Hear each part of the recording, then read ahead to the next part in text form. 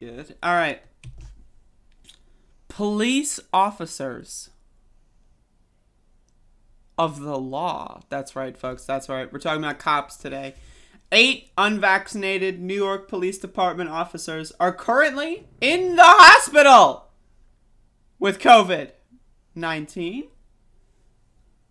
Look at this dog. He's so precious.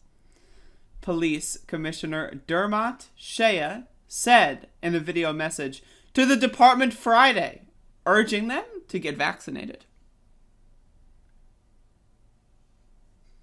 I love this image here, by the way. It's just like a picture of their little patch or whatever. 8 unvaccinated New York Police Department officers hospitalized with COVID-19. Officers down, folks. Let's read the article. New York City, WABC. 8 unvaccinated NYPD officers are currently in the hospital with COVID-19, including a 23-year-old who is fighting for his life.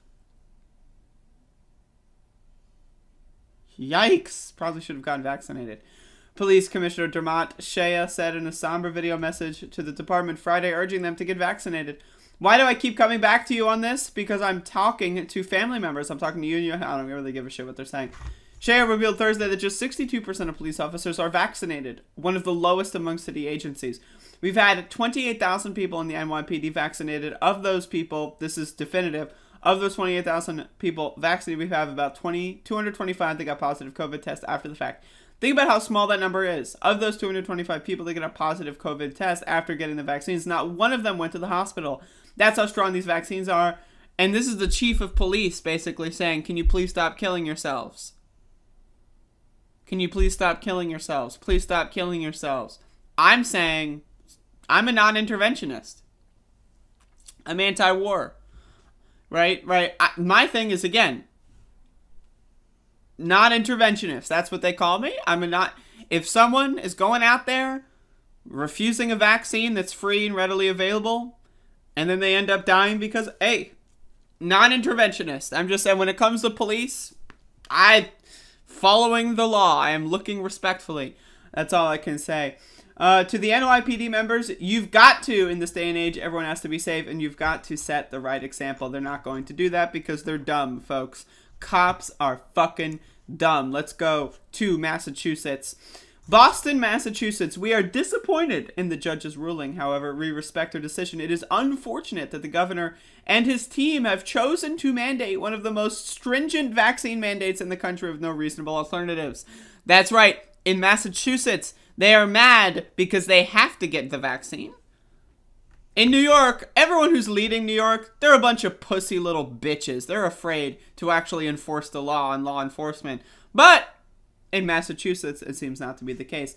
Throughout COVID, we have been on the front lines protecting this. Of course, they've been protecting the citizens of Massachusetts and beyond. Simply put, all we are asking for are the same basic accommodations that countless other departments have provided to their first responders, and to treat a COVID-related illness as a line of duty injury. It is not a line of duty injury. You are a dumb motherfucker. You cannot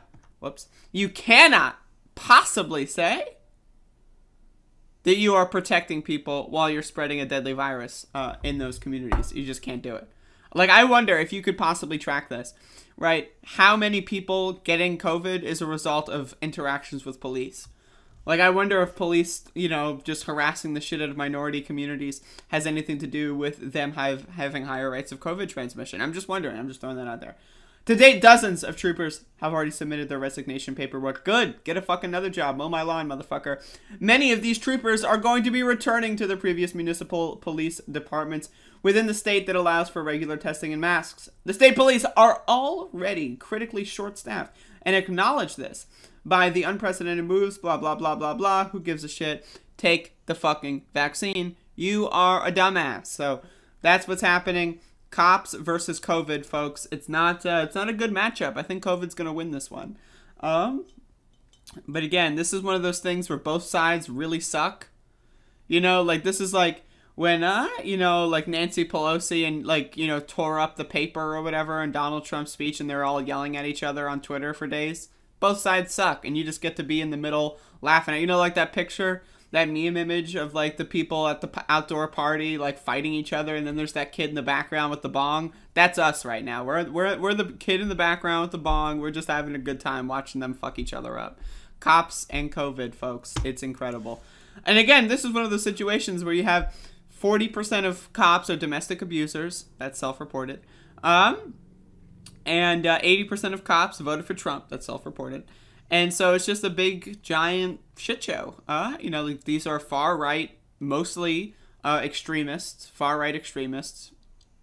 And they don't believe in science. So, yikes. It's almost like that has consequences.